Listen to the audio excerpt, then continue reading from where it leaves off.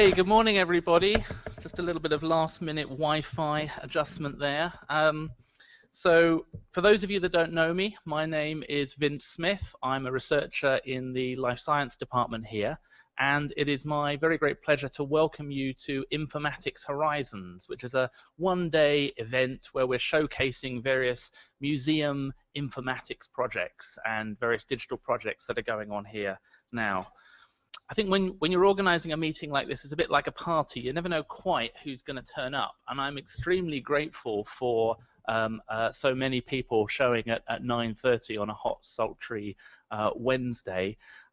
This is largely an internal event, so there's going to be a lot of museum NHM focused projects, but we do have a number of projects from Kew that are being featured, and I know in our audience we have a number of people from Kew, also NERC and BBSRC. The other big difference today is that we have an online or external audience. So this event is being live streamed via YouTube.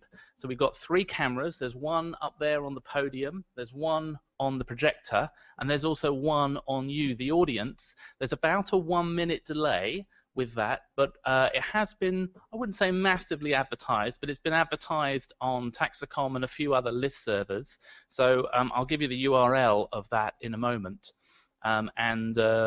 We expect certainly a little bit of an external audience looking into that YouTube presentation. So when I put this meeting together, really, I had 2 main goals. So as many of you know, certainly within the museum, there's all sorts of digital projects happening within ICT, within Science Group, and within PEG. But the communication about those projects isn't quite so good. So I thought this would be a really good opportunity to showcase some of those activities across the museum and give certainly our own staff within the NHM a sense of what's happening.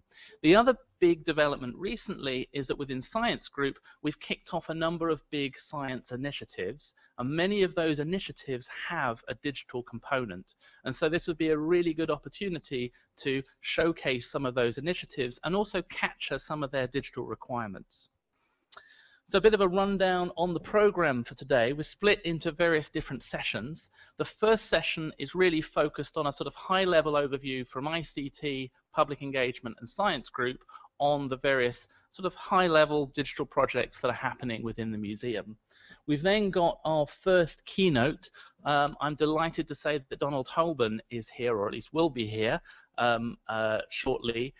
And Donald will be talking on the biodiversity informatics landscape and giving us a sort of a broader sense outside the museum of the various digital projects that are going on. We've then, after the coffee break, got a session on of lightning talks. These may be a little bit unfamiliar to you, and I'll talk a little bit about what lightning talks are after the coffee break, but these are basically rapid, quick-fire talks showcasing various digital projects, and also we've got a few demonstrations as part of that. We've also end that session with another keynote. We are enormously lucky to have Sir Nigel Shadbolt here.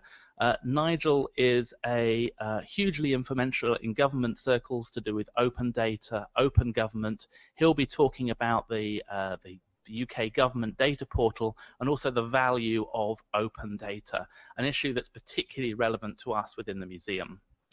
After lunch, we switch on to some of our digital infrastructure projects and digitization. That session will be chaired by Dave Thomas. Then we've got another coffee break, and then we switch over to looking at some of our digital initiatives within the museum and capturing some of the requirements, the digital requirements from those projects. So, just a few bits of housekeeping information, and this is what I was just rapidly changing just before we started. So we do, I'm informed, now finally have Wi-Fi, not quite the Wi-Fi that we anticipated, and it's a different Wi-Fi to what's on your presentation. But if you want to look in online, tweet, put questions in online, you can do so. There's some instructions on how to do that on the program. And there's also the links there to access that online feed. Just a few quick tips for speakers. So the talks are either 15, 10 or 5 minutes, and I'll be giving time cues and the chairs will be giving time cues at 3, 2 and 1 minutes respectively. So if you've got a 15-minute talk, you'll get a 3-minute time cue. If you've got a 10-minute talk, a 2-minute time cue, and a 5-minute talk, a 1-minute time cue. We have a lot of talks today, so keeping to time is going to be really important. Talking of which,